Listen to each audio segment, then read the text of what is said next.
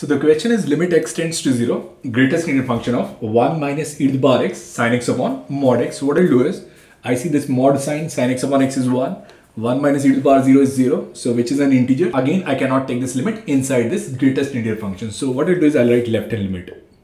Now left hand limit will be limit x tends to 0 negative, greatest linear function of 1 minus e to the power x sin x upon mod x. So what I'll do is I'll let x equals 0 minus h. So it will be limit h tends to 0 positive 1 minus e to the power h sin minus h and mod of minus h. So I'll write it as limit h tends to 0 positive greatest linear function of 1 minus e to the power minus h and minus sin h upon h.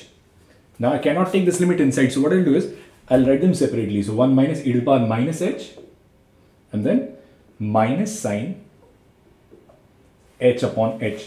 Now e to the power 0 is 1, and if I take any number and that is the graph of e to the power minus x. So if I take any small positive number h, so in that case this value it will be less than 1. So that is e to the power minus h will actually be less than 1. So if I take it on the right hand side, I can say 1 minus e to the power minus h is greater than 0, but it will be less than 1. And I also know that sin h upon h, sin h is less than h, which is sin h upon h is less than 1. So if I'll multiply with the minus sign, I can write it as minus sin h upon h is greater than minus 1, but it will still be less than 0. So I've got two expressions. One of the expression lies between 0 and 1 and the other expression lies between 0 and minus 1. So if I'll multiply two numbers, one of them is positive, other one is negative. So if I'll multiply them, then the result will be negative. Now first value will lie between 0 and 1. Next value lies between minus 1 and 0. So if I'll multiply them, then what will happen is 1 minus e to the power minus h into minus sin h upon h. So their value will lie between minus 1 and 0. And when the expression lies between n and n plus 1, its greatest linear function will be simply n. So in this case, the value of left hand limit is simply minus 1. Now I'll solve the right hand limit. If I'll solve right hand limit, I can write it as limit x tends to 0 positive 1 minus e to the power x sin x upon mod x. Now in this case, I'll let x equals 0 plus h. So it will be simply limit h tends to 0 positive 1 minus e to the power h sin h upon mod h. Now h is a positive number, so I'll write it as limit h tends to 0 positive 1 minus e to the power h sin h upon h. Now 1 minus e to the power h, so that is the graph of e to the power h.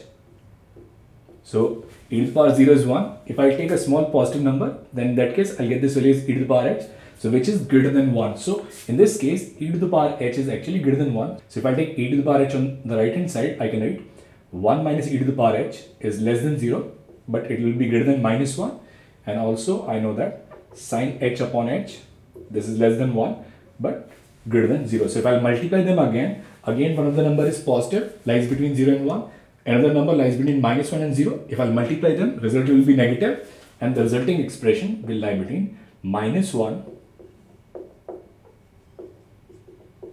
and 0. Now when the number lies between n and n plus 1, its greatest linear function is n. So in this case also, the value of limit is minus 1. So when left hand limit and right limit exist and they are equal, the value of this limit is simply minus 1. So answer to this question is minus 1. If you like the video, consider subscribing and sharing it with someone you know who might benefit from it. Also, the best way to navigate any topic is through a playlist. Simply go to the channel page, click playlist and select the topic you wish to study.